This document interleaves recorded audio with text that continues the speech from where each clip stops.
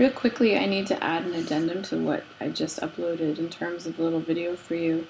And that is that if you wanted to do anything in terms of rotating your documents, your text on your document, and you try and grab the corner with your black arrow, you'll notice that that text tries to stay in place. It doesn't shift. So what you need to do is you need to come up under the type area and go to create outlines. By doing that, you're taking the graphic, which was in type, and turning it into a symbol. Once you've created the symbol, you're then able to alter it. And then, if in any fact you want to make an individual alteration to only one of them, I'm going to hold down and drag over the entire shape, making sure that each one of the anchor points is selected.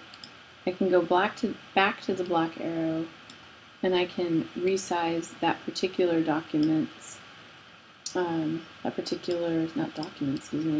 particular symbol's positioning, as well as I'm using the arrows on my keyboard, by the way, to make that change to that one particular symbol. So that is something for you to play with as well, an important element there. Okay, I'm done now.